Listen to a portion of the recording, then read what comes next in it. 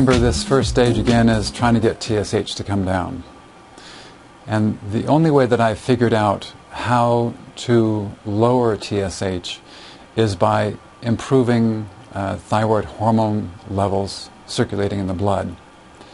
The dilemma is that the thyroid, if we avoid iodide, there's no way that the thyroid can make its own hormones, thereby helping to decrease TSH. And that's the reason, that's the role of pharmacy when it comes to treating Hashimoto's. Again, I know there's a resistance in a lot of people about using pharmacy. They want to do things naturally. But in this case, at least temporarily, the use of a thyroid prescription is, in my experience, absolutely necessary. So this next presentation is about the different types of thyroid prescriptions, and then the next video after that is how we'll use them in a very cautious but efficacious way. So from what you learned in the last presentation is that the most important objective of this first phase of treating Hashimoto's is to lower TSH because it's stimulating the production of hydrogen peroxide. And part of the way we're going to do this is by reducing iodide and iodine, partly because they will stimulate the production of TSH, which will be explained shortly. The other way of lowering TSH is to increase thyroid hormones.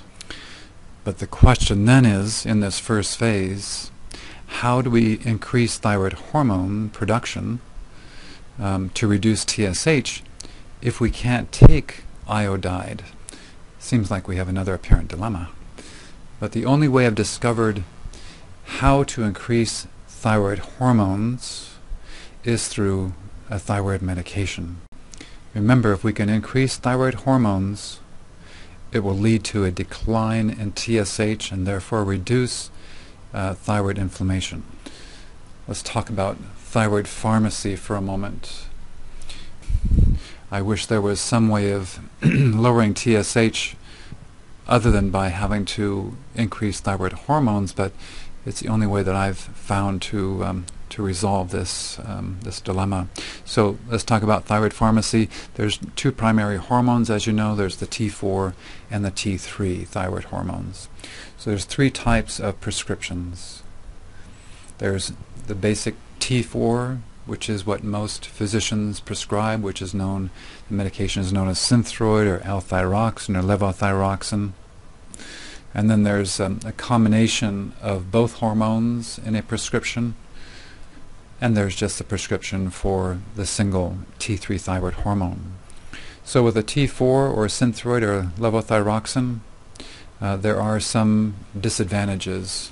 One is that because a person has low thyroid hormones or hypothyroidism, they're diagnosed, they're given a prescription, it does not address those reasons that I spoke about before, which is the lack of those nutrients which the thyroid requires to make those hormones. Therefore, a person is taking medication without really having their physician address the cause, which is a nutrient deficiency.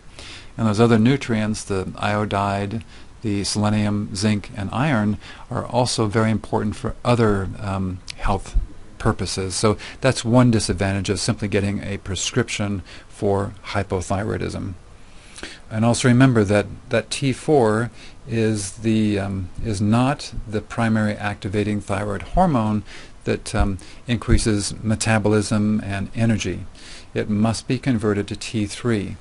And you'll learn about that in another video, but a lot of people on Synthroid or L-thyroxine, their physicians may say you're on the right dose, but they don't feel all that much better because they're not able to convert the T4 to the activating thyroid hormone T3. The combination of T4 and T3, that prescription, there's a few different types. One is the pig thyroid gland. It's called Armour or Nature Throid, and also there is the compounded T4 and T3. The pig glandular is the cell is very close to being identical with a human cell, which means that when you swallow the pig thyroid, desiccated thyroid tissue, the stomach enzymes break the cells down, and you have the release of the thyroid hormones, which are absorbed and make up for the deficiency in hypothyroidism. The problem is that when these cells are digested, the protein thyroglobulin is also released, and the thyroperoxidase also is released from the digested pig cells. Now, I've had the experience that people taking the glandular, it actually activating their Hashimoto's, their immune system, their antibodies go up. Therefore, I no longer recommend the Armor or Nature-Throid for anyone that has these elevated thyroid antibodies. These antibodies are specific for thyroglobulin, they're specific for thyroperoxidase. So I prefer, in fact, I will prescribe only the compounded T4 and T3 to Hashimoto's patients. It's both the T4 and T3 are synthetic. The T4 is basically the same thing as L-thyroxine. The T3 is synthetic, similar to, as you'll learn, what's called Cytomel. It comes in two forms. The primary one, which is compounded by most pharmacies, is the time release. They put a certain type of cellulose in the mixture, which stays sort of as a small little bolus or ball, and it's meant that it's supposed to slowly dissolve in the gut and be more of a time release. And you'll understand the reasons for that when we get to T3. There's also the immediate release, where they do not include that binding factor. And there's other fillers as well, because you're getting down into the micrograms, which is a really small amount of hormone, so I had to put other fillers in to fill up the capsule.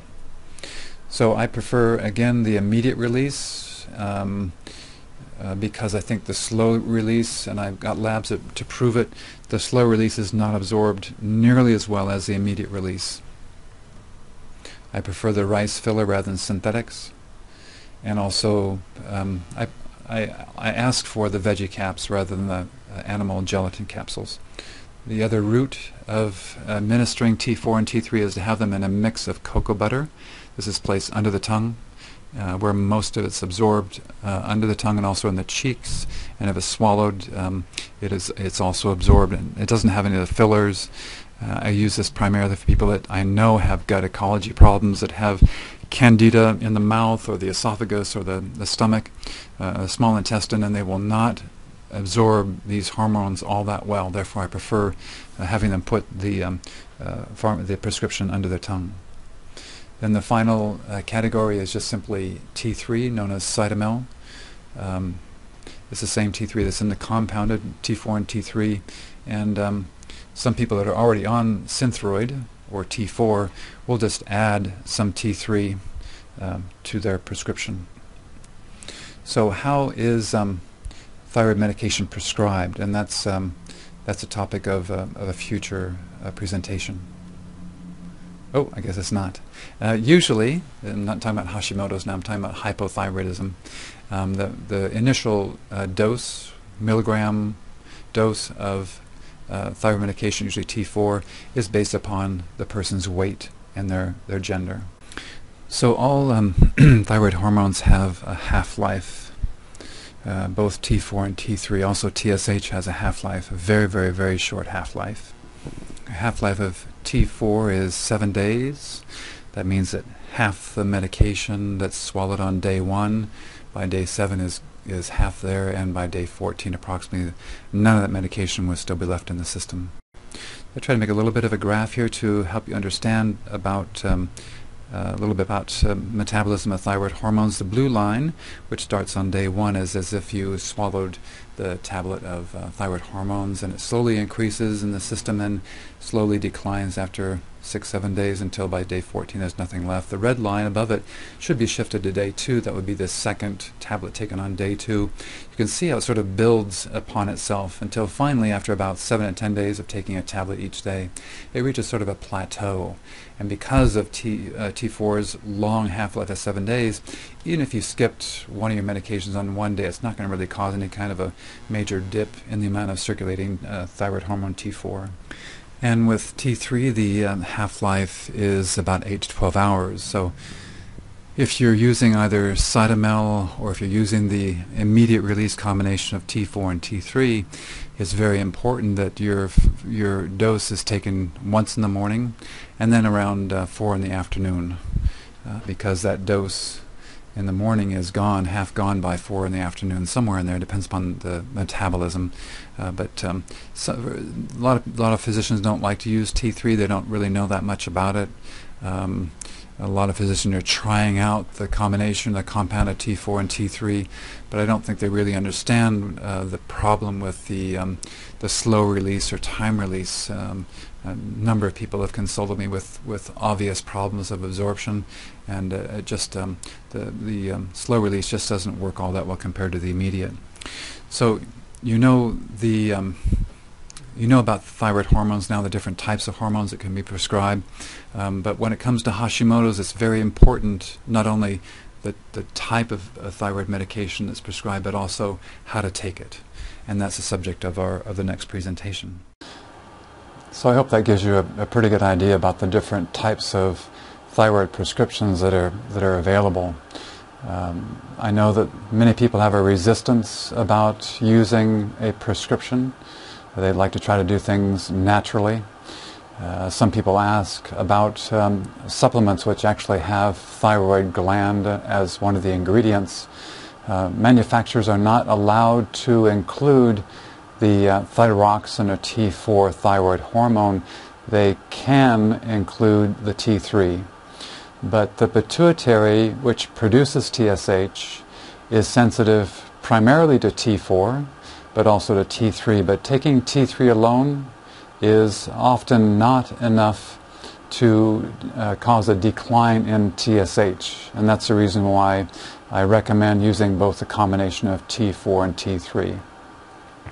The next presentation is on how to use the prescription, which is very specific for Hashimoto's. So go ahead to the next video on how to prescribe thyroid medication for Hashimoto's.